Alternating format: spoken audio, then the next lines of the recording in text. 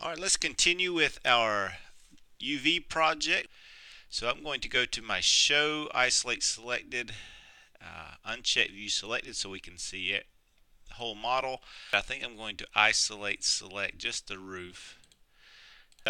So before we did planar projections from one of the coordinate axes, like a straight X, but this is at an angle. So what we want to do, we actually want to turn this face until it's as square as possible with the camera, like until this is pointing as flat as possible with the camera. And this is another type of projection. It's actually in the same menu set.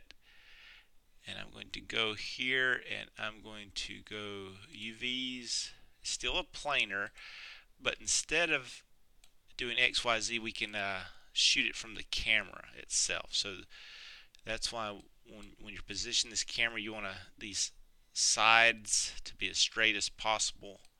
You don't want a lot of perspective. And let's select our object, and I'm just going to do this front face here. So I'm going to in face mode, hold down tab,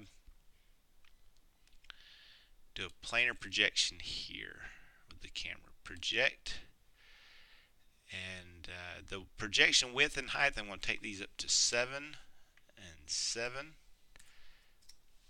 and so it's a perfect square. And then I'm going to come around this side and kind of do the same thing, the best projection I can get here. Hold down tab, and I think I can hit G here. Yep, G. That'll repeat the last tool. Go and make this 7 and 7.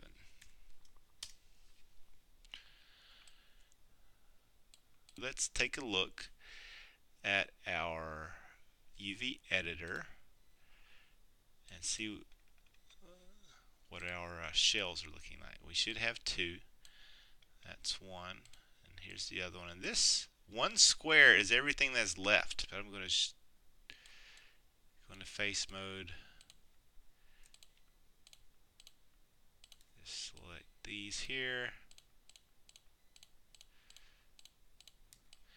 And this time I'm going to try an automatic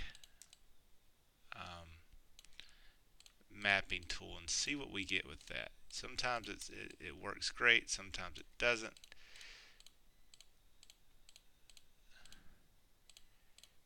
We may have to come back and do projections like we did the top. But I'm thinking this all may be one solid color, so our projection may not be, our UV map may not be so important. But let's see what a UV automatic does for those. Okay. So we see the underside of our roof. We see the front ends of our roof. Both of those look fine. What I think we should do is take this underside and just come up with these. This edge should be sewn on to the underside.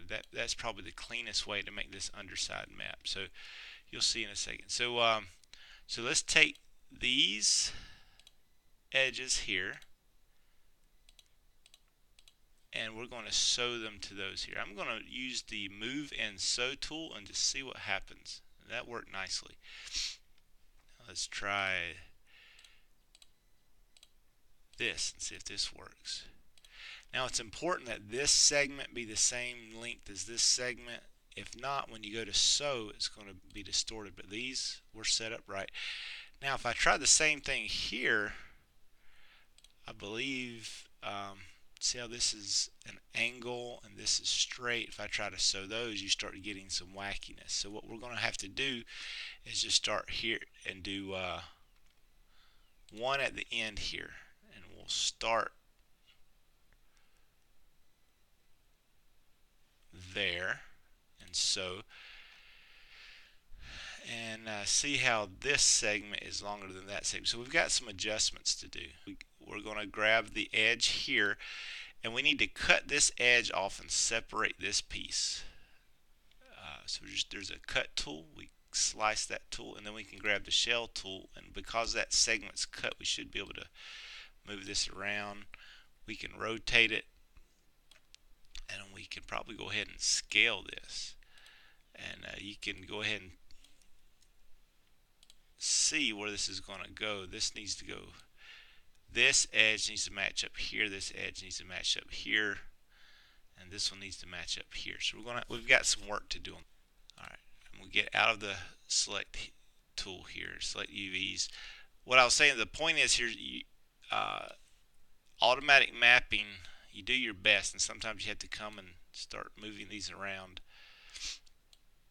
So I'm lining that up, and now I can go and grab that edge and sew it, and that's fine. I'm going to pull this a little closer. I might have to move this out of the way. They don't like to overlap when they're in shell mode.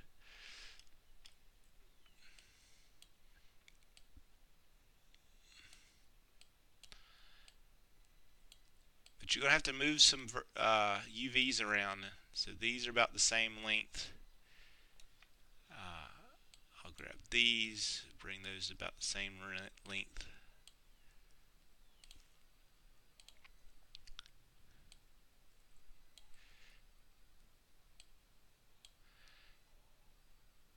And let's see what that does for us. We'll sew these together. Let's go ahead and finish this, then we'll take a look at how the distortion problems we have, because there will be some problems, I can already tell. But I'm just going to jump and do the other side just like we did here. Just going to go ahead and move that and grab these UVs and these UVs.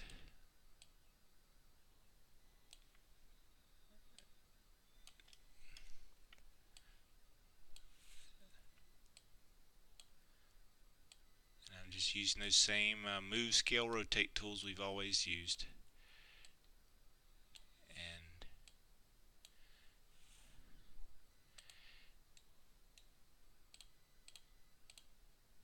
then we sew those edges together. And the way we check for distortion here is the checker tool. And I'm afraid we're going to have some pretty bad distortion on the edges. And we do. See what's happening here. Like I was thinking this. We could fix some of that, but if we did, then we might introduce something called overlapping UVs. Like we could take this edge here and cut it and grab our vertices and have this one overlap like that and this one overlap like that to get those angles that they needed.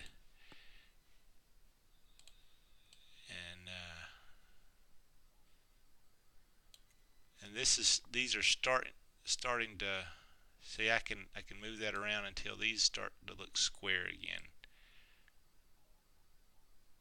Okay, same thing here.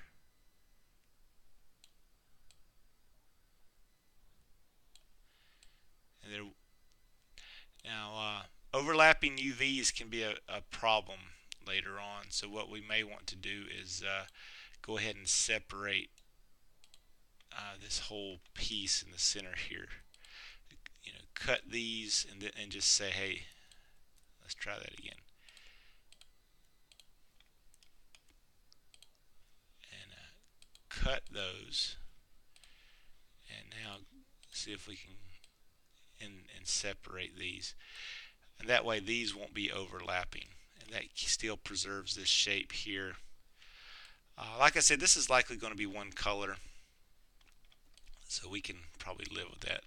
The last thing we need to do is though is change this to the scale of this over here. They're not the same scale, and the way you would change the scale is you would pick one of these edges and these, you know, out of the shell tool. We want to pick one of these edges here, and these need to be the same length. See how that's a bit shorter, so we need to either scale this one down or this one up, just going to grab these UVs, kind of put them over here and scale that up until this line and that line, that edge, are the same size. Now I'm not going to sew these together. Alright, so see those are the same now. Now if we come back and look, see these squares are a lot more similar to those. They're still a bit bigger. So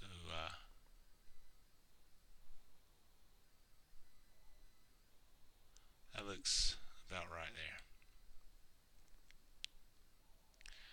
Alright, that's a good place to end this tutorial. I know it was a long one, but UV maps get tedious, and there's a lot of steps, and it's just one of those technical, tedious things. You know, it looks decent on this side. Actually, before I end the tutorial, let me adjust some of these UVs on this other peak here. If you notice,